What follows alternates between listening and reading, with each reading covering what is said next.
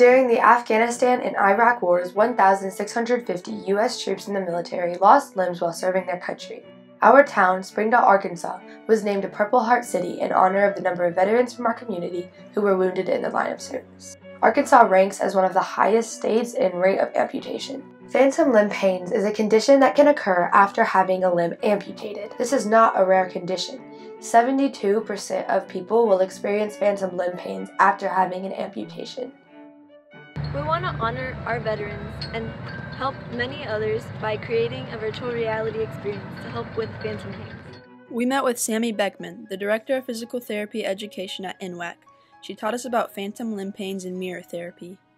Something that if nobody talks to you about, it's obviously very scary. You feel crazy, right? That you're like, I'm positive I feel my toes, and mentally they know that they don't. Some patients will suffer for years with it. How mirror therapy works, it will override that signal and say there is nothing wrong, here is your normal limb, it is working, it's fine, you still have it, it's good. The whole thing that makes this, to me, one of the most important things is that you said they could put their phone in a VR and do it for 20 bucks.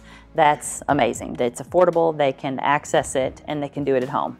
Using the techniques we learned from Mrs. Beckman, we have created a virtual reality experience to help relieve the symptoms of phantom limb pains. The virtual reality experience walks the person through a variety of exercises designed to activate the nerves and reduce the pain they are having. When the person looks down in the virtual reality, it gives them the illusion of the return of their missing limb to help trick the brain and activate the damaged nerves. We met with Scott West, the Outdoor Adventure Coordinator for Sheepdog Impact Assistance. So I jerked the wheel to the right to take the blast on my side of the truck.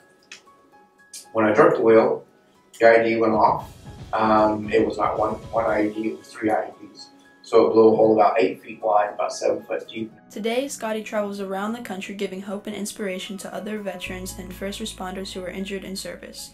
Well, I've been with them for now about 5 years, and I've coordinated about 38 outdoor adventures a year, and we sponsored about 678 veterans last year.